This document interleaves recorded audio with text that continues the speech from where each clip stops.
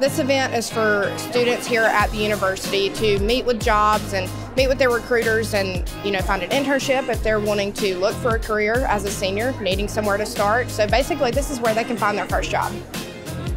The overall goal is, of course, for us to create a lighter, more efficient, more environmental friendly vehicle. And we're looking for people, especially Generation X, who have a new mind frame, a new way of thinking things that can help us grow the industry and grow the business.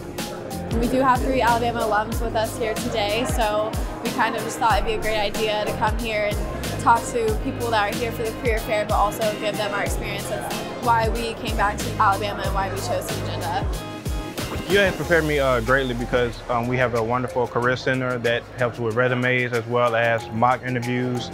Whether you're looking for an internship, full-time job, part-time, it's just a great chance to connect, network, meet face-to-face with companies you don't usually get to meet. Here, you just get that face-to-face experience. Makes it a lot better. I think the university has given me a confidence booster when it comes to a professional setting. They have taught and allowed me to see what needs to be done and how you should be portrayed to employers.